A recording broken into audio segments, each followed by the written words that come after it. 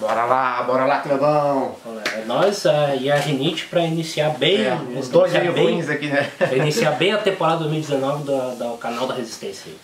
Fala, gurizada medonha! Beleza com vocês? Eu sou o Bone Lopes e nós somos a Resistência Tokusatsu. Bem-vindos a mais um novo vídeo. E aqui ao meu lado está ele, o sabe tudo do Tokusatsu. Eu, Kleber Paz. Grande Clebão. Moçada, hoje vamos falar, né, um pouco sobre um assunto que está rendendo bastante aí na Tokunet. É um tipo de... Estão querendo, né, Kleber, fazer uma classificação de fãs, né? Quem é mais fã que quem, por quê, né? Agora estão aquela coisa, né, Kleber, de... Ah, eu olho tudo que é Tokusatsu, então eu sou mais fã que tu que gosta mais de Tokusatsu da Era Manchete. mas será que olha tudo mesmo? Será que olha tudo Será mesmo? que olha tudo realmente o que saiu de Tokusatsu, cara? E por que, né, uma pessoa que olha tudo de Tokusatsu pode dizer que é mais fã com alguém que assiste só Tokusatsu novos ou Tokusatsu adaptados, né, Kleber? Ou se apenas curte Tokusatsu da época da Manchete. Como é que tu vê isso aí, Kleber? Essa classificação que alguns fãs tentam fazer, né? Até para tentar denegrir o outro, né? É daí que vem a antiga tipificação das viúvas da Manchete. Já nasceu um pouco daí, já. Já vem desde Orkut lá, o pessoal já começou a tipificar os tokufãs desde aquela época. É uma coisa chata, né, Kleber? Que a gente, em seguida, a gente está vendo, moçada, em grupos de Tokusatsu, né? Até mesmo na Resistência Tokusatsu, em outros grupos, essa batida de frente, né, de gerações, de fãs de gerações diferentes, né? Geração anos 60, 70, né? Pessoal com geração que curtiu a Rede Manchete, né? Que foi final dos anos 80, até meados de 90 ali. Agora essa geração nova, né, Kleber? Né, de fãs, né, que assistem mais séries legendadas, né? Mais séries que estão passando atualmente lá no Japão. É uma coisa desnecessária, né, Kleber? É desnecessário porque tudo é Tokusatsu, não tem que ter essa divisão entre os fãs, né? Porque também não podemos sair generalizando também, né? Que nós temos os fãs que assistem a coisa nova, são de boa. Ah, não, claro. E tem os que são anti-manchete. Estamos falando, Kleber, de 5% do nicho, né? 10% dessas pessoas que se incomodam de querer ser mais que o outro, né? A gente até compreende a impaciência de alguns com a... Dá pra dizer teimosia de certas pessoas em ficar querendo se achar por curtir de um jeito o Tokusatsu que não é o mesmo jeito que outra pessoa curte. Aí diz que o jeito que a outra pessoa curte é o errado. E isso é o que a gente não pode chegar impondo. Que acaba sendo, né, Kleber, no fundo também uma falta de respeito com o amigo do outro lado agora. Sim, até no nosso grupo a gente sempre vê algum post assim, eu tô a fim de assistir tal série, o que vocês acham? Eu sempre comento, vai e assiste. Porque o melhor crítico é tu. Pra criticar alguma coisa tem que assistir, né? Vai lá e vai sem medo, porque se uma pessoa viu e achou ruim, tu pode ver e achar bom porque viu outra característica que a outra pessoa que não gostou não viu. São olhos diferentes, né?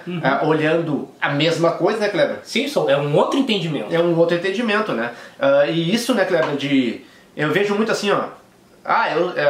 Eu sou fã de Tokusatsu, né, as pessoas dizendo, né? Aí vem alguém rebater, não, tu não é fã de Tokusatsu, tu é fã do que passou no Brasil. Cara, se tu é fã do que passou no Brasil, tu é sim um fã de Tokusatsu. Né? Isso não dá um direito de quem assistiu mais coisas do que passou no Brasil, pra quem viu séries antigas, pra quem viu séries novas depois, né? Dessa época da Manchete, por exemplo. Isso não te faz mais ou menos fã. Né? É como futebol, né, Kleber? Eu assistia futebol nos anos 90, agora não assisto mais. Cara, se tu é fã da época do futebol dos anos 90, dos anos 70, dos anos 80, tu é fã de futebol. Não deixa de ser, né? Não dá pra classificar, moçada, esse negócio de épocas, de décadas, né, Kleber? É chato, né? O que até... Há uma coisa interessante que a gente podia perguntar para essa pessoa que diz, não, eu assisto de tudo, eu assisto tudo. Será que essa pessoa já assistiu Agentes Fantasmas? Será que essa pessoa já assistiu Príncipe Dinossauro?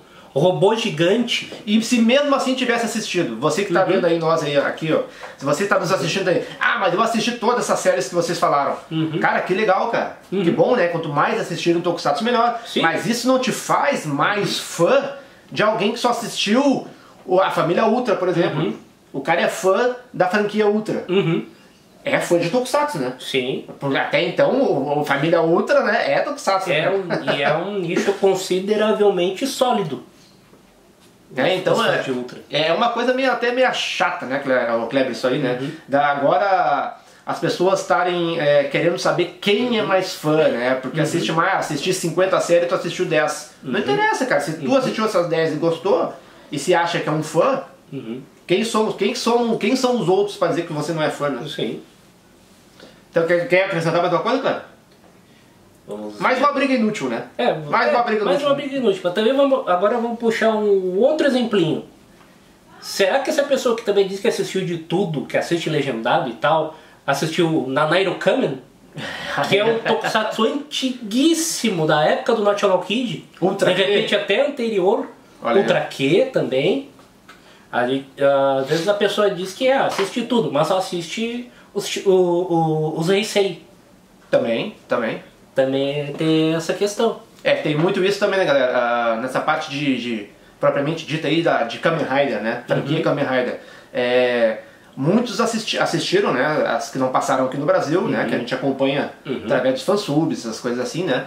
Era Heisei, né, Kleber? Que foi a última era agora, né? Kamen Riders inéditos no Brasil. Mas isso não te faz mais fã do cara que só assistiu Kamen Rider Black e Kamen Rider RX, que são os Kamen Riders que passaram no Brasil. Né? E o Cavaleiro Dragão, que é um adaptado do Ryuk, né? Também. Então, cara, tem que respeitar o gosto do outro, né, cara? Tem que respeitar, né? Até mesmo o famigerado Masked Rider do Saban, né? Também. Que não, é um consenso que foi um fracasso total, né? Bom, é um tokusatsu fracassado. Vai ter quem goste, né? Vai ter quem goste. Fracassada, né? Mas como diz o Goku, fracassado.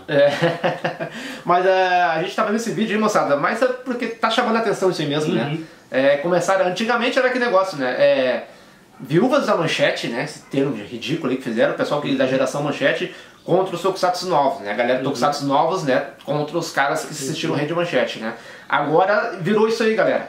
Quem assistiu mais séries é mais fã, ou se você é fã só de Tokusatsu novos, né? Que a gente tá vendo legendado aqui no Brasil, você não deixa de ser menos fã daqueles que assistem os antigos também. Né? Se você gosta, cara, você é fã, cara. Não deixa que ninguém diga que você não é fã porque você assistiu 10 séries, 15 séries. Não tem a ver o assunto, né, Kleber? O importante é a pessoa assistir o que ela gosta. E não impor que os outros gostem do que ela gosta. Isso que é importante. Que vira já uma falta de respeito, né? Infelizmente. Então, moçada, é o nosso toquezinho aí, um videozinho rápido aí que Kleber Paz e eu fizemos pra vocês aí, dessa nova hit negativo da Tokunet, que já é um nicho, né, desse tamanho aqui, ó. Os caras ficam brigando, né, Kleber? É a desunião, né? E aí, é a desunião. Gurizada, espero que vocês tenham gostado desse videozinho e deixem, né, os comentários de vocês aí, porque a gente quer saber, né, a opinião de vocês também, se vocês concordam, né, que realmente fã é fã, cara. Não interessa se você assistiu 10 ou 50 séries. Quem assistiu 50 séries, né, não é mais fã que você, só porque assistiu mais. Pode ser que é um fã que se aprofunda mais, né, Kleber? Sim. Mas no fundo todo mundo é fã, né, então não tem porque tá essa discussão aí que começa a crescer já no nicho Tokusatsu aí, infelizmente. Então, moçada, espero que vocês tenham gostado do vídeo aí. Comentem, né, o que vocês acharam aí, que a gente vai seguir, né, Kleber, debatendo aí com vocês aí nos comentários. Nos comentários do YouTube. O pessoal se inscreve, curte, comenta, faz de tudo lá. Galera, dá uma forcinha pro canal aí. Convida pra uma ceva, convida pra um churrasco. Vamos fazer de tudo, faz de tudo. 2019 está só começando aqui na Resistência do Sociais. Valeu, moçada, até o próximo vídeo. Valeu, Clebão. É nóis.